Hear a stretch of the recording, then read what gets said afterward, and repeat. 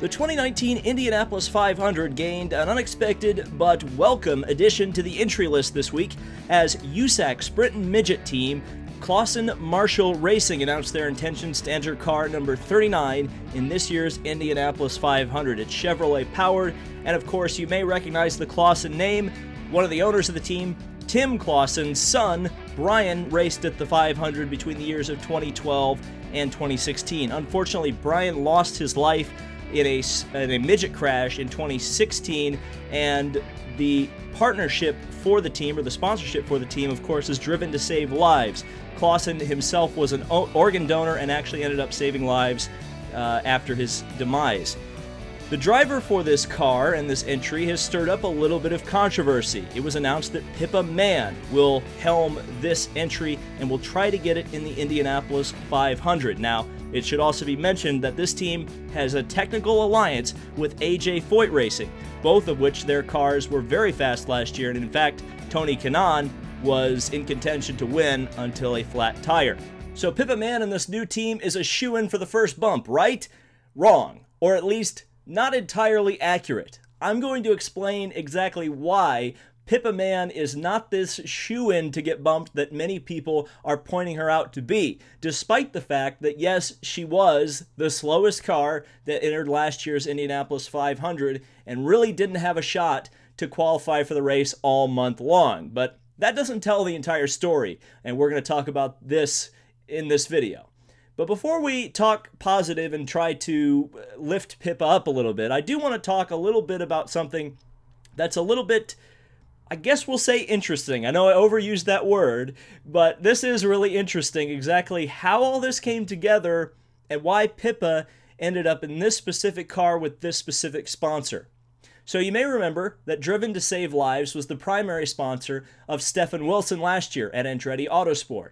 Wilson, of course, is also connected to the Driven to Save Lives campaign, as his brother Justin, who was unfortunately killed at Pocono in 2015, was also an organ donor and also helped save lives through organ donation.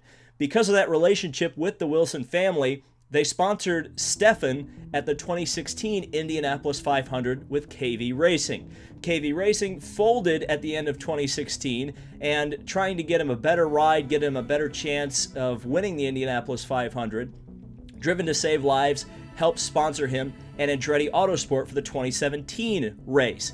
Unfortunately, there was a big old guy named Fernando Alonso who showed up and decided, hey, I would like to race for Andretti Autosport. So a convoluted plan was put in place that would move the money that Stefan had spent on his 2017 ride and would move it into the next year for 2018, still with the same team, Andretti Autosport. So on the bench, Stefan watched as Fernando Alonso took his car to the lead and eventually out of the race with an engine failure. And then in 2018, Wilson pretty easily qualified for the race in car number 25, Driven to Save Lives, and at the end of the race would actually be in contention for a victory. Even though it was on fuel mileage, no doubt about it, he could have possibly won the race if there had been a yellow flag before he had to make his final pit stop.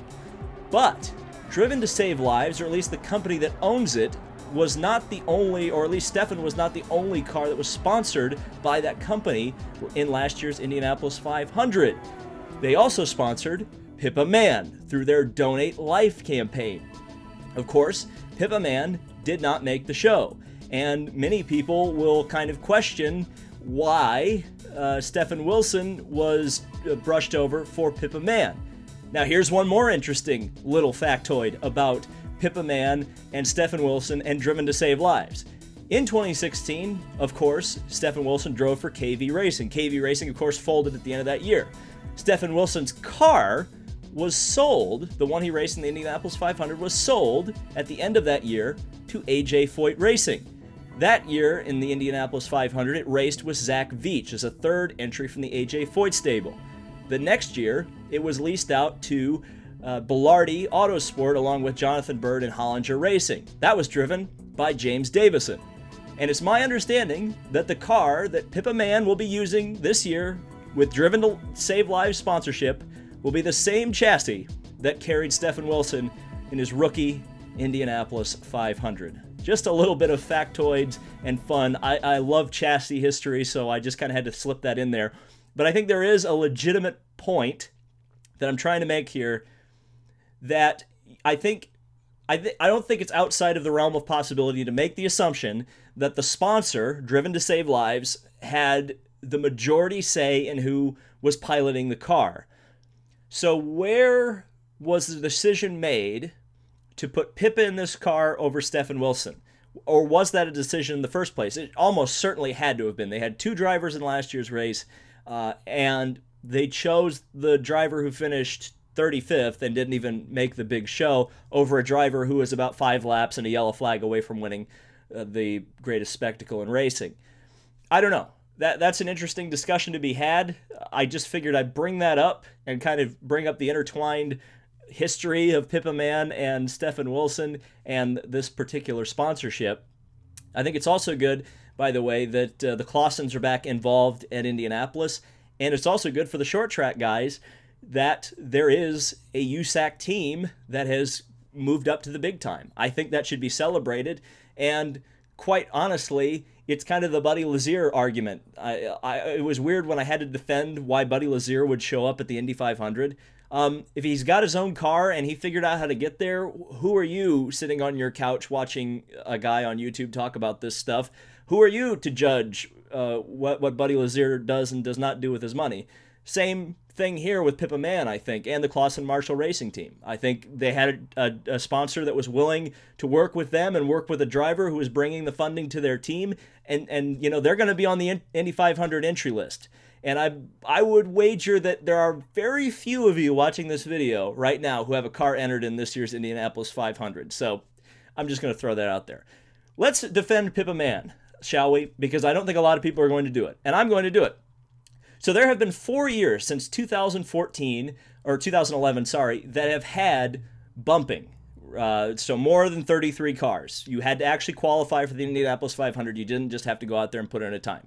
Each of those years, Pippa Mann has qualified, or at least attempted to qualify for the race. 3 out of the 4 years, she qualified when she actually had to bump her way into the field. The first year was her rookie year, 2011. She qualified 32nd overall. She was the 32nd fastest car, and she outqualified 7 other drivers. 2013, she qualified in 30th position, and there was 1 car bumped from the field. So 34 out of 34, she was 30th.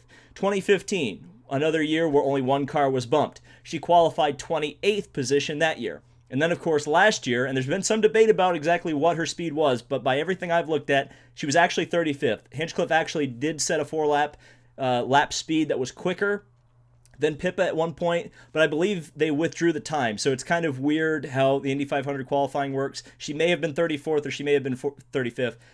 That's kind of semantics because ultimately she was bumped from the field. But in terms of when the pressure has been on, Pippa has performed 75% of the time. That being said, there looks like it's going to be about a 38-car entry in this year's Indianapolis 500. So add 5 to each of those counts when we're starting to talk about whether or not she will be able to make the race. So let's assume, for the sake of this argument, that each of those 5 cars are faster than Pippa in the 1-car effort with the Foyt engineering. So 2011, I don't think we have to add any cars to that entry because there will be 5 cars bumped this year, it's looking like. There were 7 cars bumped in 2011. So she easily made the field that year. So that's 1 year, 2011, she would have made it. 2013, she qualified 30th. 5 cars, she would have qualified, what, 35th, 36th, somewhere around there. So she would have missed the show in 2013, assuming there were 38 cars that showed up. 2015, she actually would have made it. Adding 5 cars to the field would have put her in 33rd position. Yes, it's last on the grid, but last on the grid is still in the show, and that's better than what happened to her in 2018 when she missed the show. So even going up to a 38-car grid, or a 38-car entry list, what we're looking at, Pippa Mann essentially has a 50-50 shot of getting in the Indianapolis 500. And I think that is a fair assessment of where everything is going to go. Again, it's so early to be throwing cars and drivers completely out.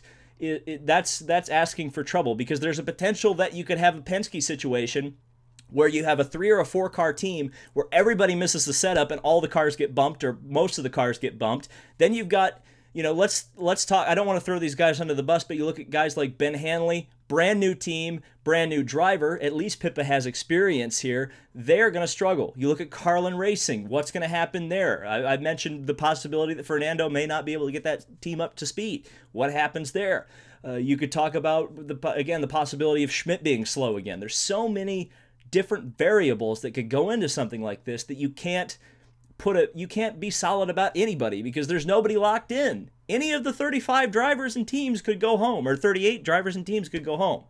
So that's a big deal. But I think the most important bit to look at and think about is the car. I mentioned the car earlier. It's the old Stephen Wilson car. It qualified in 2017 despite not having to actually qualify because, you know, there was no possibility of it being bumped. But last year the car got in the race in the hands of James Davison.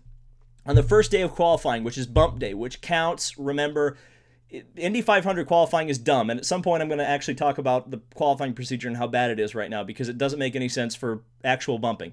Regardless, the first day of time trials is bump day. So the cars that don't make it into the top 33, they get knocked out. Davison was 33rd, bumped his way in, but he was stone dead last at the end of the first day of qualifying. He qualified at a speed of 224.7, 33rd fastest. When he requalified the next day, he qualified 19th with a speed of 226.255, and he actually had a fast lap at nearly 228 miles an hour. So that car that Pippa is going to try to qualify for this race does have some speed. It does have some potential. And again, we remember AJ Foyt and AJ Foyt Racing was quick in last year's Indianapolis 500. Let's assume she can drive Tony Kanaan's setup. They strap it on, maybe add a little bit of extra downforce just to make Pippa as comfortable as possible. Let's say Kanaan goes out there and runs 229. She turns a 227. I think a 227 is a safe speed. So there you go. I think people immediately taking this team and tossing it are barking up the wrong tree. Would the team be in better shape if they had Stephen Wilson? Probably. But they would probably be in better shape if they had Fernando Alonso. They don't. So we're talking about the realistic situation here. Pippa Mann is not an absolute 100% lock-in bump. Nobody is. And that's the beauty of the Indianapolis 500 and why it's so special. So thank you guys so much for watching. This has been David Land on YouTube. Subscribe for more motorsports, IndyCar, and Indy 500 content, and we'll see you in the next video.